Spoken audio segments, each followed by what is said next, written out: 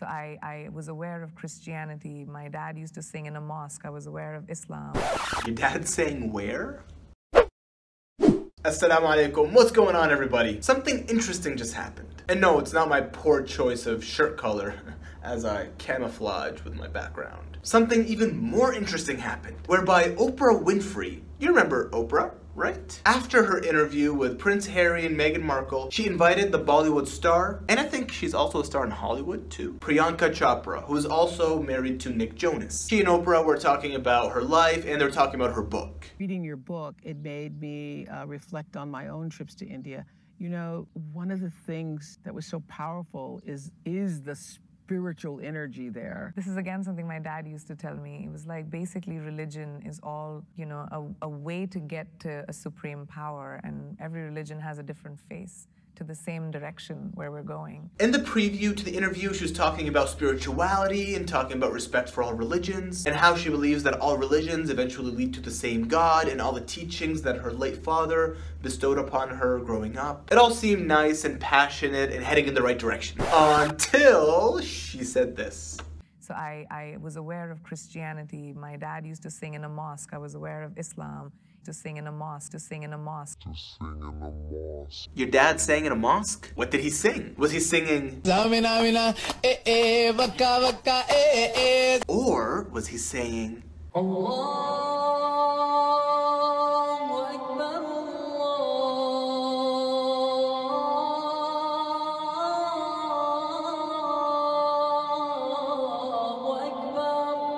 Did he sing songs, or did he do the adhan, the call to prayer? Also, which mosque did he sing in? Yo, I have so many questions. Understandably, a lot of people were confused by this. She could have just said, I had Muslim neighbors, or I had Muslim friends, or I knew Muslims in school, and that's how I was introduced to Islam. But her dad singing in a mosque, yeah, that raised some eyebrows. By the way, it is also possible that she may have been confused. It may have been a slip of the tongue, and what she meant to say was he sang in a church, not in a mosque. But then she also mentioned Islam right after she mentioned mosque and him singing in it, so that's also a little bit confusing. Either way, I don't know. But overall, the message that she was attempting to convey, it was a good message. And I know, Oprah was in this interview talking about how India is this hub of spirituality and how there's so much spiritual energy there, and in many ways, it is. India has a long history of that. But honestly, I also don't expect Oprah and Priyanka to talk about the current political environment in India. I don't expect them to talk about the extremist BJP government and the repression of Muslims in India, or even how Hindus who support Muslims or Hindus who are against this oppression are also targeted by extremist BJP supporters. We know where the Muslim population is large,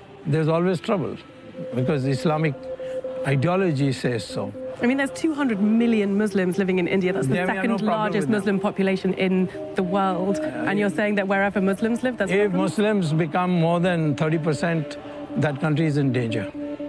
That sounds like hatred. That sounds like language of hatred. It's easy to say hatred. I'm being kind to them by not letting them come to India.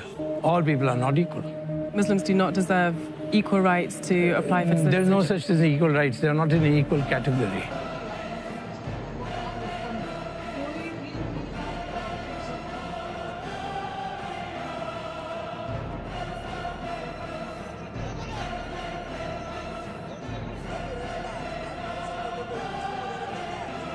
I mean, it would have been nice if they knew that and covered it in the interview, but they didn't.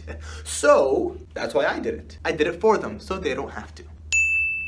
Anyways, I just thought this was an interesting video, and if anyone knows which mosque her father sang in, please let me know, because I'd love to have a conclusion to this cliffhanger of a story. With that being said, please respect each other, respect each other's religions, and even when we disagree, let's debate our views respectfully.